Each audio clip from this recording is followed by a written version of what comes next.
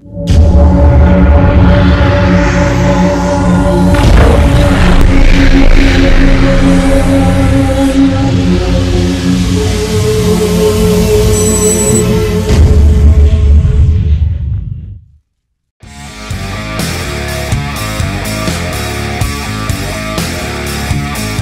all-new GMC Sierra 1500, the professional-grade companion to the redesigned 2019 Chevrolet Silverado that debuted in December, as evidenced by the LED running lights and GMC logo bulging through the camo.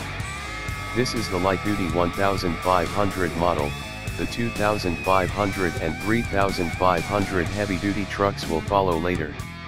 The 2019 Sierra continues as a mechanical twin to the Silverado, and beneath the disguise the GMC gets restyled front and rear fascias, new head and tail lights, plus more chrome, especially on the inevitable top trim Denali versions.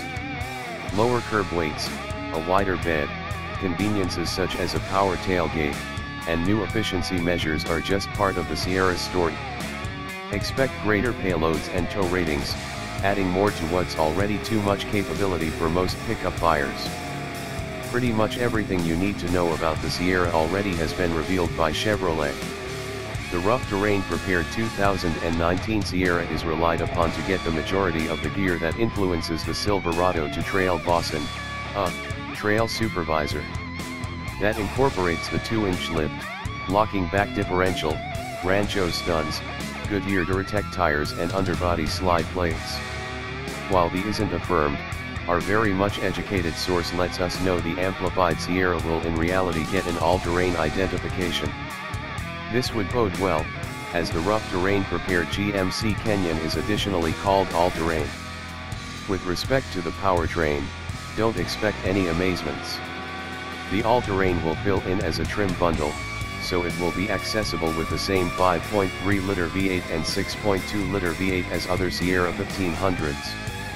The 5.3-liter is combined with GM's 8-speed program, while 6.2-liter models will get the more current 10-speed auto.